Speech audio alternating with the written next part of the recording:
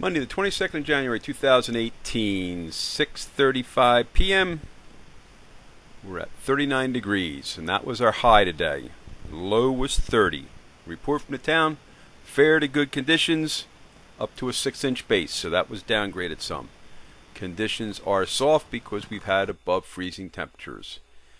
And here's the best way to show you what's going on. Here's a 15-minute time lapse from midnight last night until just a little while ago, right out front here. We did lose a little snow today, but nothing dramatic. Around 2 o'clock this afternoon, we did start seeing some liquid precipitation come out of the sky. But really, so far, it hasn't really hurt anything. So we'll just have to cross our fingers that we see limited liquid. And we get some cold temperatures back in here and freeze things up and get some new snow. Did hear that the groomers were out today, doing the best they could because of the weekend and the soft temperatures.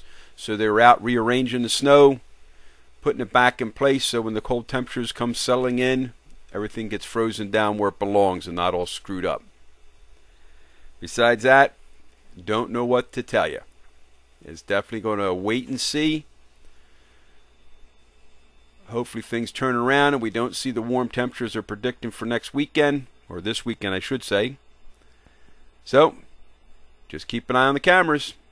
And remember, see ya.